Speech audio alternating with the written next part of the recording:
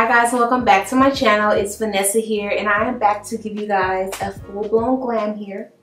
I have decided to play with a little bit of color on the lids using some of my favorite palettes. So if you are interested in seeing me just get ready, because I haven't, worn makeup in a while, then go ahead and just keep watching. Wow. So I already have on the brows. I'm going to go ahead and apply some primer. This is the Too Faced Peached and Primed and Peachy Primer. It has a cooling matte sensation to it. I really like it. And I just apply that to areas where I know I get oily, which is right here on my face, my nose area, and my chin and my smile lines right there. I try to keep it away from the outer portions of my face just because I don't really get oily there. It's really dry actually. And I've also moisturized using some Shea Souffle. I got this from the beauty supply. It says it's 100% natural shea butter, but it's not super thick. I don't really think it's natural, but I do love it on the skin.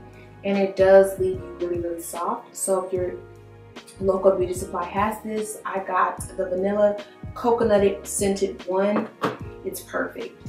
And then I'm going to just apply my foundation, you guys. How are you? I'm well. Thanksgiving was amazing. Spent it with my family.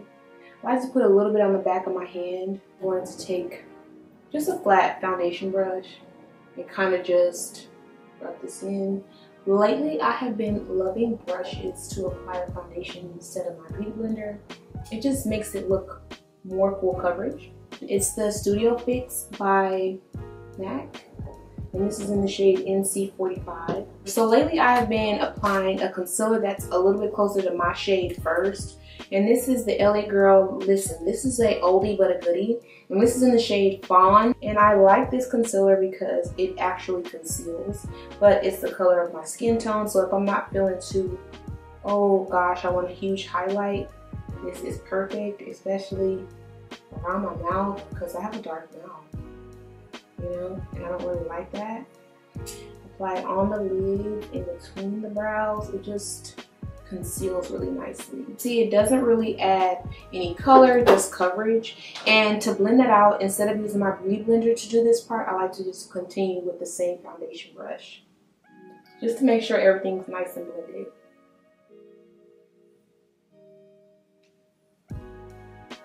But I love the way it applies foundation. Like, look at that. The foundation and the concealer is just really nice and blended in.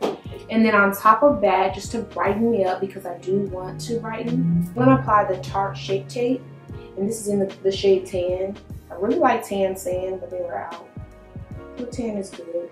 And it's a really light concealer, you guys can see. And I like to keep it concentrated under the eyes. I don't like to tear it up, bring it up, because I don't want it to go that far. A little bit goes a long way, trust me.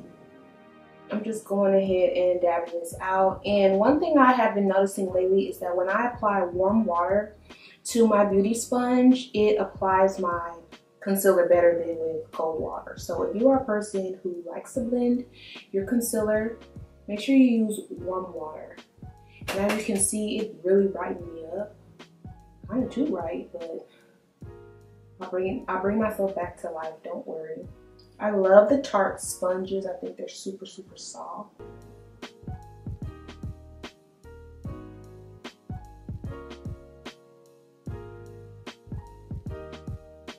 So what I'm doing is just taking my foundation brush and just blending out the edges of that concealer to make sure it's nice and blended in.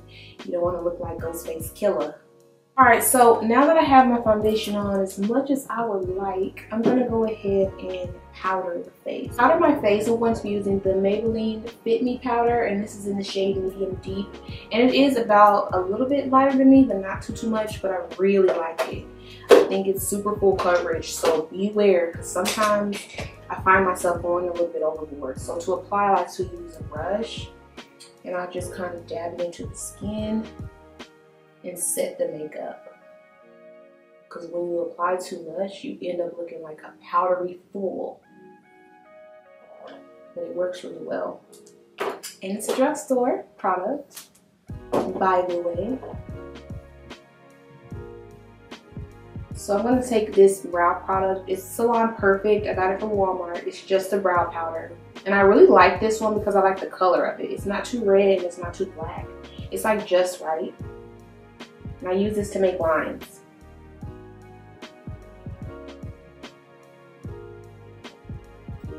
And then I'm going to take some brow gel. And I'm going to use this on the brows and lift them up a little bit just to make them look really real. Because sometimes they can look like two blocks on your face. And it keeps the hairs in place. I've been using the MAC Studio Fix powder, and this is in the shade NW45. So for my foundation, I use NC45, and in W, it just means it's a little bit warm. So what I'm doing is just rubbing it in circular motions right on top of my cheekbones, just to bring some color back into my skin. And I'm just using a powder, like a little fluffy brush, to do this.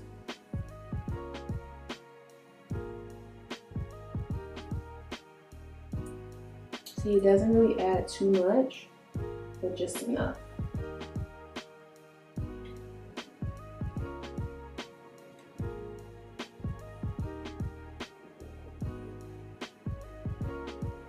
I absolutely love this powder. It's super, super soft.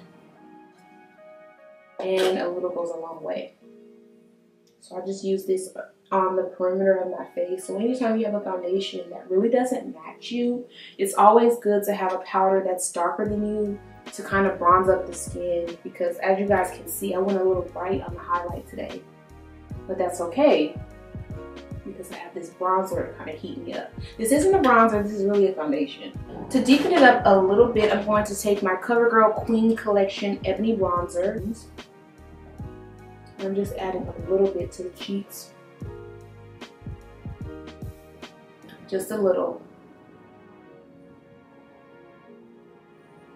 And then one thing that I have been doing lately is I'll take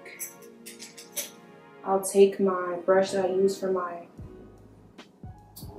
eyes, and I'll go in with this bronzer, just a little bit, and I will use this to deepen up the sockets of my lids.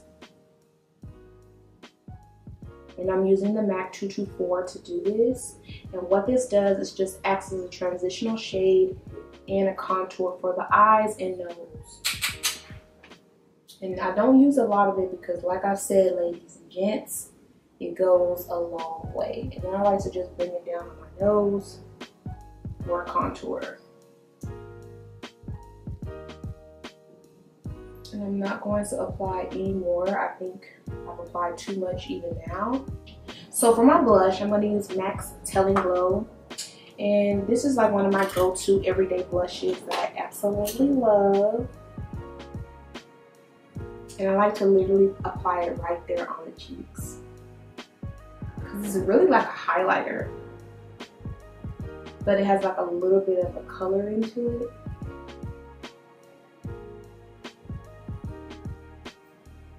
I'm gonna zoom you guys in because I heard your request. I know you guys want to see me do eyeshadow up close, so I've listened. So I'm gonna bring you in, and then we're gonna continue with these eyes. I'm going to take my MakeupShayla Perception palette, and I'm going to go in with my favorite two shades, and that is Culture and Thic, and I use both of these as a transitional color right on the lids, right on top of that bronzer. I feel like any color can be added to the lids once you apply those two shades. I don't know why, but those two shades just really, really work for my eye shape and my skin tone. This is a smaller brush. This is a Morphe M514. It's like a little small crease brush. And I'm going to take Played Out right here. A little powdery, so beware. And I'm going to just put this on the outer corners of my lids here. Keeping it concentrated.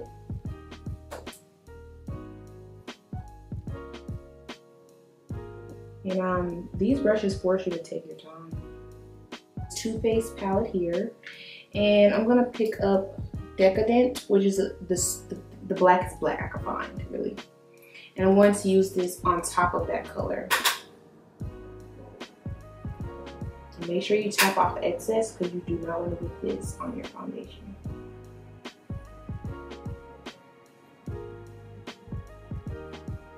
And I'm doing this because I really want my eyeshadow to be super intense.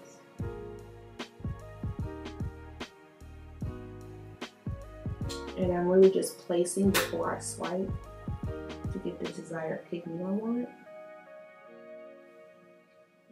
And then I'm going to just blend out the edges with that same brush, keeping it in the crease and not going above.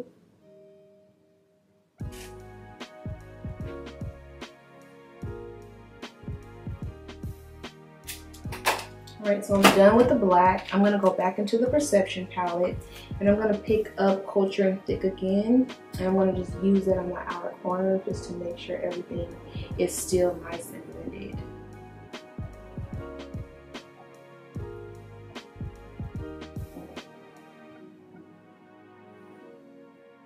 Bringing it up to the brow bone up here, but still keeping it blank at the end of the brow just so we can have a seamless, you know, kind of. So I'm feeling it. I'm loving it. I'm feeling good. Yes, indeed. Yes, indeed.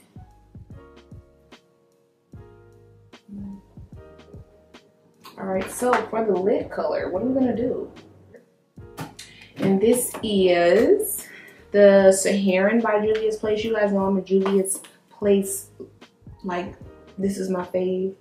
So I'm gonna go in with the shade Iman, which is this really blue shade. I'm gonna apply that on the lid. I wonder what it's gonna look like with the black. What do you guys think? We're gonna check it out. The MAC 247, it's a flat brush to apply my concealer. Very carefully, because you do not want to mess up.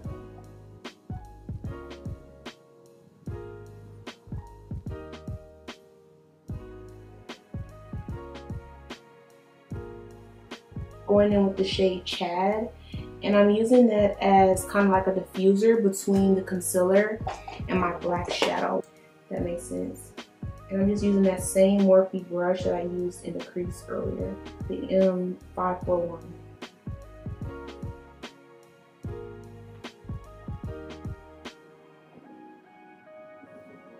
And I'm just really keeping this concentrated in the crease and the outer lid. Kind of bringing it in so that when I apply the lid color, it really stands out. Go in with this shade here. It's called Iman. I'm really afraid of it, I'm not even gonna lie.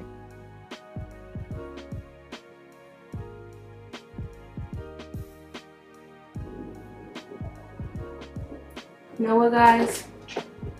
I'm really not feeling it.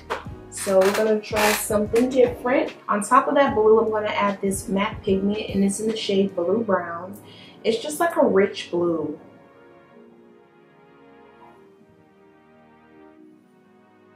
And this just looks way better to me. And it blends better with the black. I guess that other blue acted as a base.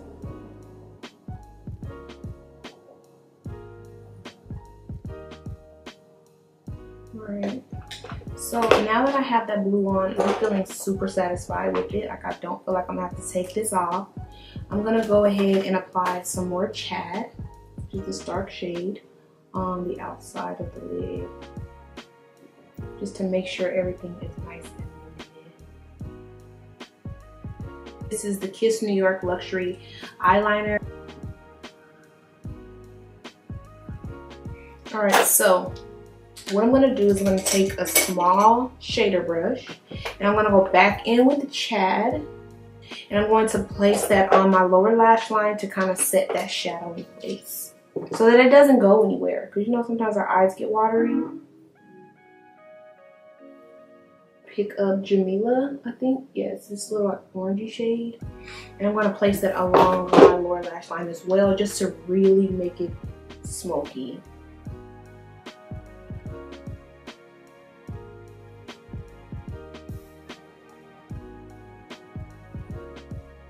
See that? Oh, living. Living, living, living. This mascara is called Man Eater, and it's by Tarte. Isn't this packaging super cute? And I'm going to use this to just coat the lashes really nicely. So, for lashes, I'm going to be using my Miss 3D lashes. You guys know I love these. They're so amazing. I'm going to apply the Maybelline Master Chrome in my inner corners. Right there. Just because it's so pretty. And then I'll just apply a little bit on my brow bone. Just a little, because this can get really serious, and right here. And I like to just open my eyes, look down, and tack it on in the middle, and then the sides. Poke it in the middle, right? And literally apply it. And then attach the sides on. So the lashes are on, and I feel like they totally just complete the look, and I'm so grateful that MAC Pigment is the one that saved the day. Look at that pigment on the lids. It just looks so gorgeous. The first setting spray, and this is not really setting spray. This is just like Fix Plus, and I just recommend that you get this just because it makes your skin glow, especially if you have dry skin in the cold weather. So I'll spray that on, and while that's drying, I will take my highlighter, and any highlighter will do. I'm gonna take a little bit of the Master Chrome and apply with a fan brush. And this brush came out of that Morphe collection I was telling you guys about. Top of the lips, nose,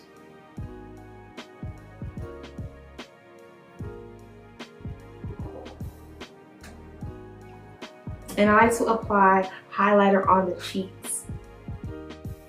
It just does something to the makeup, I don't know what. And now to seal the deal, to make sure everything is nice and pretty, I like to take my Morphe Continuous Setting Mist. It's amazing. This is like one of my favorite things, and I love the way it sprays. Watch. Kiss New York Luxury Lip Pencil, not eyeliner, in Roasted Coffee. And I like to apply it underneath the lips just to add more fullness. So, Manzi Cosmetics. I will link it in the description, and it's in the shade Pink Kitty. You guys know I am a glossy type of chick, so I'm gonna add some gloss on top. Add some gloss. This is the NYX Butter Gloss in Fortune Cookie. Yeah. And it's all out. Like, I need to go shopping for more lipsticks.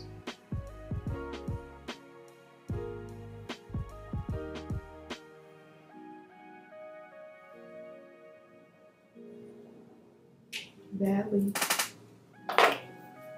I'm feeling it. This will work for now. Okay. Ooh, hey B. She's here.